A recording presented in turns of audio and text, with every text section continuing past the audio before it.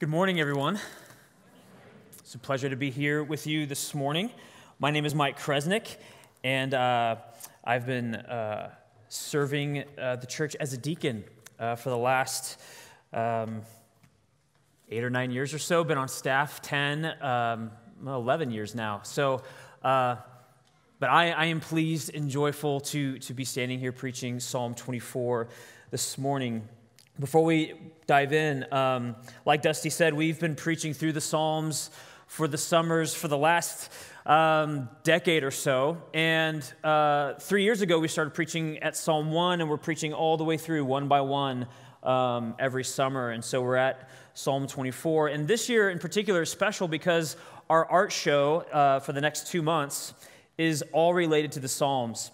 And it's artwork from the people of Coram Church, from children to adults. And so I encourage you, check out that art exhibit, if not today, anytime this summer. There's even a couple art pieces are inspired by Psalm 24 as well. So check those out. Check those beautiful art pieces out. We just heard Psalm 24 read, and I want to point you to the most repeated phrase in the psalm, the core question in the psalm, specifically found in verses 8 and 10. Who is this King of glory? We just wrapped up preaching about the kingdom of God a few weeks ago, and so again, we find some kingly language used in this psalm, and I want to just think about this question for a moment. Who is this King of glory? One of the foundational aspects in the Scriptures, as the Scriptures talk to us about God, it says that He is glorious. What does glory mean? Glory refers to God's splendor and abundance and significance. We often use the word gravitas to describe something weighty, someone's character, their strength of leadership. We'll use the word gravitas to describe that. We could ask, who is this weighty king? Who is this king of great worth, this king of splendor? John Piper says, the glory of God is the going public of His holiness. God's glory and His abundant splendor is on display to the world. And that's what we see here in Psalm 24. He is revealing His holy and perfect character and attributes. This God is glorious. He is weighty, and we must reckon with Him this morning. But our problem in really engaging Psalm 24 is that our sense of glory is off. Think about what's glorious in your life. What holds weight and importance? What gets the most of your time and attention and energy? What do you consider to be worthwhile and significant? When I take a step back and I take an audit of my life, just in the past year, a few things came to mind what are weighty and significant to me. One of the first things that came to mind is my status and my security in my job. Another thing that came to mind was I want to be seen as brilliant and impressive to people. I want to be approved of. I want the affection and attention of my wife. These things are weighty and important to me. And society tends to make similar things important too. Celebrity, wealth, educational achievement, achievement in sports or our career. And here's my concern for us as a church. Most of us would say that we love God, and we are here this morning because we want to worship God, but we struggle to be impressed by Him. We are not captured by His glory. Psalm 24 is helping us solve that problem. This problem as old as humanity. If we look at the Old Testament, we can find that people's desires and fears for longing and prosperity and safety always overwhelm their sense of God's glory. In Genesis 3, we see Adam and Eve. We see their longings and desires to be like God, leading them to exchange the glory of God for things far less glorious. In the book of Exodus, chapter 32, God has displayed his powerful love to his people in Egypt, delivering them from slavery. And at the foot of Mount Sinai, they form a false god out of their jewelry and look to it and say, "This is the God that has delivered us," instead of worshiping the one true God. Later, we see Israel's kings allured by military power and excessive wealth, and then God's people follow in their footsteps over and over and over again, always being allured by lesser glories of sex and money instead of being captured by the glory of God. The psalm is intended to help God's people become reoriented to who this King of glory is. And this morning, I want to show you in a real and simple and beautiful way how Psalm 24 helps us see the glory of God and why he is the King of glory, worthy of our praise, worthy of our worship and adoration and obedience. What you are going to see in this psalm is that God is glorious because he is triune. He is 3 in 1. And now this psalm doesn't give us a full and robust doctrine of the Trinity. We'd have to look at tons more scriptures than what we're going to look at today. But what I do know is that the triune God existed before the creation of the world. He existed before the writing of Psalm 24. And I want to show you that Psalm 24 has a triune structure. It shows us the beauty of this King of glory in language that reflects the work of the Father, the Son, and the Holy Spirit. So as we open up to Psalm 24, or page 428, if you're using one of the Bibles underneath your seats, I want to read Psalm 24, verses 1 through 2, and we're going to see how this King of glory is God the Father. Psalm 24, verses 1 and 2. The earth is the Lord's and the fullness thereof, the world and those who dwell therein. For he has founded it upon the seas and established it upon the rivers. Who is this King of glory? He is the one who has established the world and who rules over everything and everyone in it. And when we talk about creation, the scriptures usually ascribe the work of creation to God the Father, but not exclusively to God the Father, because, for instance, in Colossians 1, talking about Jesus, we read, "He is the image of the invisible God. For by him all things were created in heaven and on earth, visible and invisible. All things were created through him and for him." And like we also read in Genesis 1, at the creations of the heavens and the earth, the Spirit of God was hovering over the face of the waters. But in classic Trinitarian theology, when we speak of the work of creation, we're talking about the generative work of God the Father. We're thinking about God establishing the earth to be a place that can sustain the life of humans and every living creature, including the first man and woman who are made in God's image. God said in Genesis 1, "Let us make man in our image." Adam and Eve and all of humanity after them were created bearing the image of God, created to tend to the garden and be fruitful and multiply.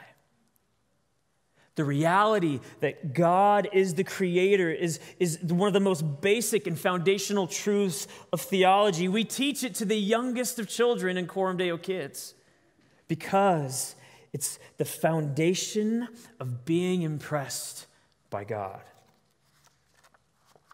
If you can understand that God is the creator of the world and everything in it, it's easy to be impressed by this King of glory. I remember sitting in my Sunday school with my teacher, Miss Maggie. She was talking about creation and how God created the world, and I asked her, "Miss Maggie, who is God's mom and dad?" And she looked at me, and I remember her smiling and laughing at the innocence of the question, but just my lack of understanding. And she said, well, God has always existed. God was not created. God was and is and will always be. And my mind could not grasp it. And even now, as I think about it as an adult, I still can't wrap my mind around this glorious idea that God is the uncreated one and he is the source of all things. It's glorious. But the world tells us a different narrative, doesn't it?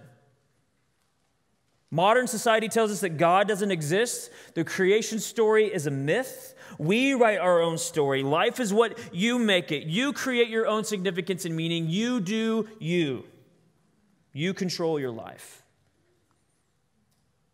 Nearly 150 years ago, William Ernest Henley wrote in his poem Invictus, I am the master of my fate. I am the captain of my soul. And we have a tendency to let that story shape our hearts. Sometimes we rush past these first two verses of Psalm 24 because we haven't been captured by the King of Glory and his creative work around us. And if we aren't captured by this King of Glory in creation, we won't find his rule and authority in our lives glorious either. So what's so glorious about God creating a world and creating every living thing? Well, he created this world and everything in it for you to seek him and find him and know him and experience his love for you. That's why the creation of the world is glorious. From every pink and orange sunset to every meadowlark, from every grazing cow to every human being, from every microorganism all the way down to the permafrost and molten core of the earth, all of the scientifically known facts and all of the unknown mysteries, every atom and element, all of it belongs to the King of Glory, and he delightfully created it all with the intention for you to seek him and find him and enjoy him forever. That's why the creation and God's creating it is glorious. Herman Bavinck explains in the study of God's general revelation, in studying his revelation to us in creation, our concern must be a concern to know God. Its primary purpose is to lead us through the creatures to the Creator and cause us to rest in the Father's heart. And when we ponder and take in this beautiful creation around us, wherever we're at, whether it's in the backyard of our suburban home or at the Grand Tetons, the purpose of the universe is to bring us to God the Father, the King of Glory. Historian George Marston says, the universe is an explosion of God's glory. Perfect goodness, beauty, and love radiate from God and draw creatures to ever increasingly share in the Godhead's joy and delight. The ultimate end of creation, then, is union in love between God and loving creatures. Who is this King of Glory? He is God the Father, who desires that his image bearers, every man and woman, are caught up in his love. How do we get caught up in this love? Well, the next part of Psalm 24 is going to show us by pointing us to God the Son. Let's look at verses 3 through 5 together. Who shall ascend the hill of the Lord? Who shall stand in his holy place? He who has clean hands and a pure heart, who does not lift up his soul to what is false and does not swear deceitfully. He will receive blessing from the Lord and righteousness from the God of his salvation. What we find here is that to ascend to God in all of his glory and in all of his holiness, to receive blessings from being in his presence, we must meet a moral and ethical demand.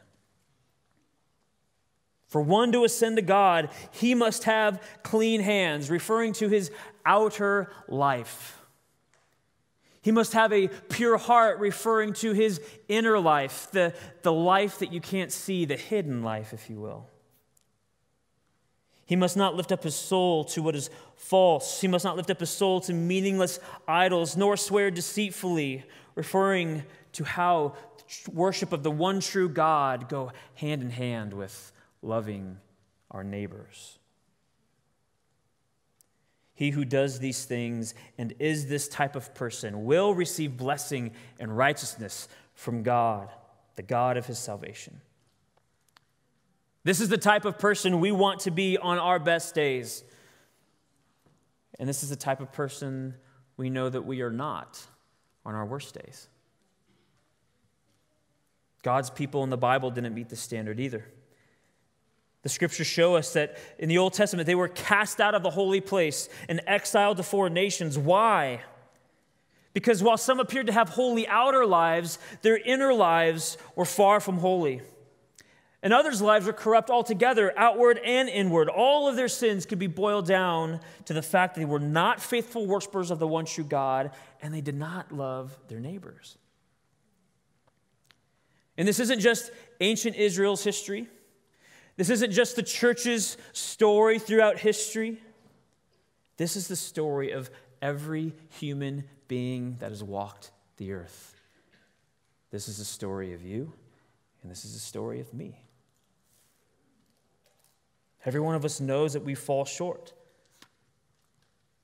And we know that the world offers us strategies to make up for our deficiencies, doesn't it? I want to share two that we might be familiar with. The first one is, look within yourself. The solution to fix your problems and imperfections is within you. Second, compare yourself to others. If you could just find someone else who is clearly a racist or clearly a misogynist or a hater, if you compare yourself to them, then you can feel pretty good about yourself, can't you? Takes the edge off of your guilt. Psalm 24 gives us a different strategy. It gives us a better solution to the problem. Verse 6 shows us, such is the generation of those who seek him, who seek the face of the God of Jacob. Verse 6 is saying that those who seek the face of God, the face of the God of Jacob, will become people who have clean hands and a pure heart. God of Jacob is a relatively rare phrase in the scriptures. It's used only 23 times throughout all of Scripture, and 12 of them are in the Psalms.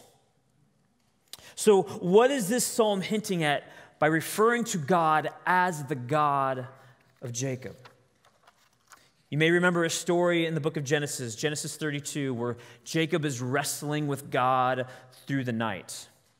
And as the sun is rising, as the morning dawns, Jacob says, I will not let you go unless you bless me. What a bold statement to say to God, I'm not going to let you go until you bless me. God blesses him. And Jacob says in Genesis 32, verse 30, I have seen God face to face, and yet my life has been delivered. This is a big deal because when you see God face to face, you typically die. You're overwhelmed by his glory so much you can't live.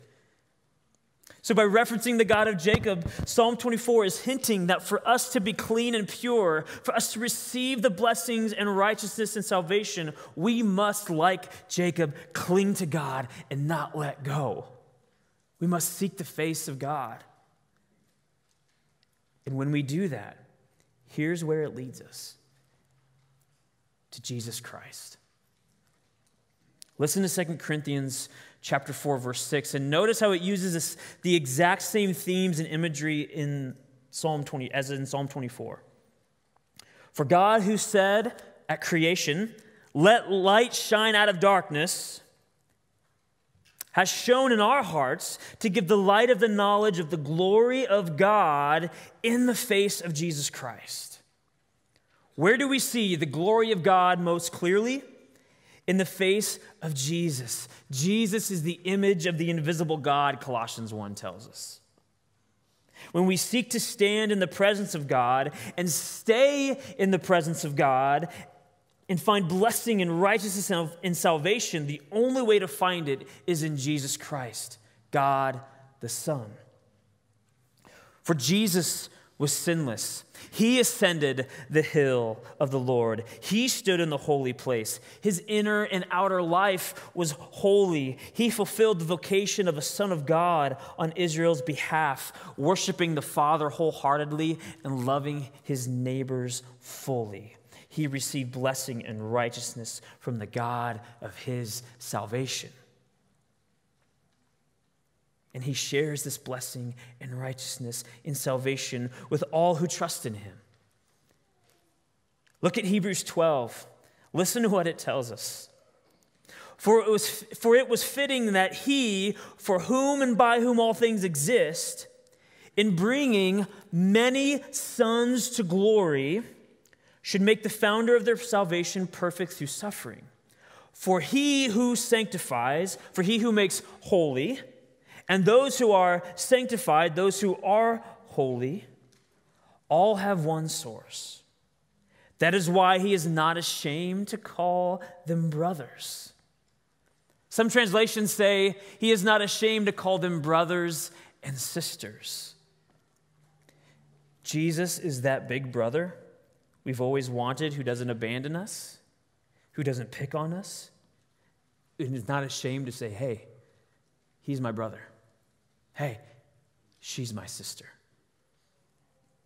Because God, the Son, Jesus took on flesh and became like us, he now invites us to be united to him, to be made holy like him, to share in his glory and his blessings and his righteousness. Seek the face of God. Cling to God, the Son, Jesus Christ, and don't let go. Be united to him. Receive the blessing, receive the righteousness, receive the salvation. Who is this King of glory? He is the God of creation, and he is the God of your salvation. This King of glory is God, God the Father, God the Son, and finally, the King of glory is God the Spirit. As we turn our attention to Psalm 24, verses 7 through 10, we'll notice a shift in theme and tone. The first 6 verses seem to be describing this King of glory, telling us how we can be with him. These next verses are showing us how to prepare for the presence of the King of glory. Look at verse 7 through 10 with me. Lift up your heads, O gates, and be lifted up, O ancient doors, that the King of glory may come in. Who is this King of glory? The Lord strong and mighty, the Lord mighty in battle. Lift up your heads, O gates, and lift them up, O ancient doors, that the King of glory may come in. Who is this King of glory? The Lord of hosts. He is the King of glory. I can almost see the people running through Jerusalem and opening the city gates and the priests opening the temple doors and longing for this King of glory to come and dwell with them. Open the doors, open the gates, let nothing get in the way of this coming King of glory. Because the thing about glory is that we don't want to enjoy it from afar, we want to be near it. That's why we get excited when we bump into a celebrity at the airport, or we see Warren Buffett and Paul McCartney eating ice cream in Dundee. We want to be near someone weighty. We want to be near someone glorious in the eyes of culture. There's something about celebrity that is magnetic, isn't there? It draws us in. And we read stories of the Old Testament saints being confronted with the presence of God. You see that they're afraid, but they don't run away. When Moses comes across the burning bush in the wilderness, he doesn't run back to town, but he kicks off his sandals so he can stay in the presence of God. When Joshua confronts the commander of the Lord's army, he doesn't run away in fear, but rather he falls face first into the ground so he can stay in his presence. When Isaiah, in Isaiah 6, is having the vision of being in the temple of the Lord, he doesn't try to wake himself up from the vision, but he becomes undone so he can stay in the presence of God. God's presence is weighty and holy, and it's also captivating. The end of Psalm 24 shows us God's people desiring for the King of Glory to come in, to dwell with them. The language of opening the gates and the doors shows us that they want God's presence. And the way we experience God's presence is through the work of God, the Spirit. We don't have to open these physical doors of 8787 Pacific Street for God to show up. These doors and gates are metaphors. It's a picture for the disposition of our hearts. Church, throw open your life to this King of Glory. He wants to come in and dwell with you. He wants to fill you up with his presence, his joy, his fruitfulness, his wholeness, his every moment of life ministry to your souls. Isn't this awesome? The King of Glory that created the whole world wants to come and dwell with you. How do we know this to be true? Because in John 14, as Jesus was preparing his disciples for his death and resurrection and ascension, he makes them a promise. John 14:16.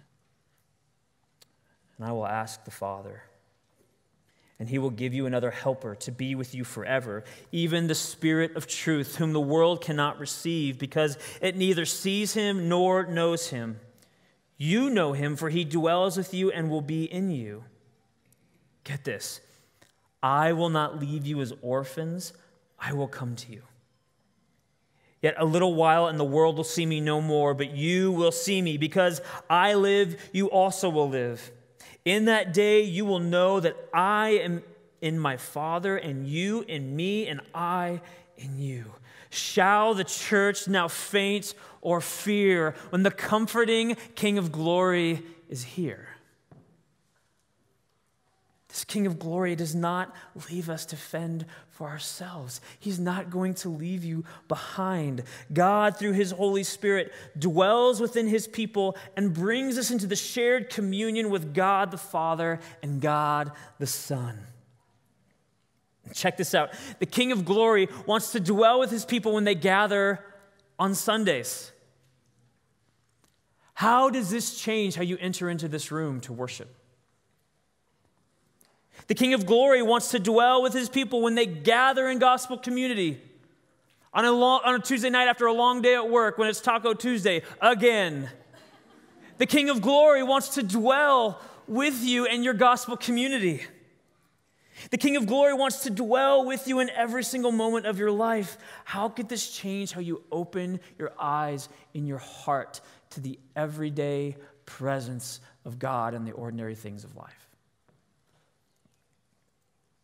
Who is this King of Glory? He is the triune God, the creator of heaven and earth, the Word made flesh, the Spirit who has come to dwell and make God known to his people. This is the God we worship, Father, Son, and Holy Spirit. Friends, think about all the other places that we seek for glory. Do any of them satisfy? Do any of them truly give you what your heart longs for? Maybe you thought getting married would fulfill everything, but now you're 7 years in and you're realizing, oh, my spouse wasn't created to fulfill me, to satisfy me, to make me happy.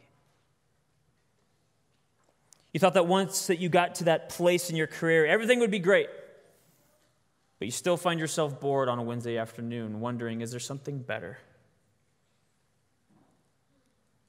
Maybe you're just looking for the next event on the calendar, or the next life milestone to bring some excitement and joy. And when that day comes and that moment passes, you're left seeking something else. There is a King more glorious than anything that we seek and beyond anything that we can imagine. You are invited to worship this King of glory. This King of glory is God the Father, the one that created you and gives you breath in your lungs. This King of glory is Jesus the Son, who has come to redeem you and bring you into the love of the triune God. This King of glory is the Spirit of God, who dwells with his sons and daughters and is dwelling with us right now, this very moment. So as I close in prayer and as we move our attention to the Lord's table, I want to invite you to embody this desiring for the King of glory to come in. I invite you, if you're comfortable, if you're willing, if you actually desire to experience the King of glory being present in you, I invite you to pray with your eyes open and your hands open with me. If you feel comfortable, I want to invite you to do that. So let's do that together now. Triune God, Father, Son, and Holy Spirit. You created and established this world so that we can seek you and find you and enjoy you forever. Grant us the grace to enjoy you in the moments of every day. You establish righteousness and salvation for us through Jesus. Grant us the grace to see the face of God and to believe and to receive salvation and righteousness from you. You have promised and given us your Spirit to be with us forever. Grant us the grace to commune with you, to enjoy you, and to walk in your ways. We pray this in the name of the Father, and the Son, and the Holy Spirit. Amen.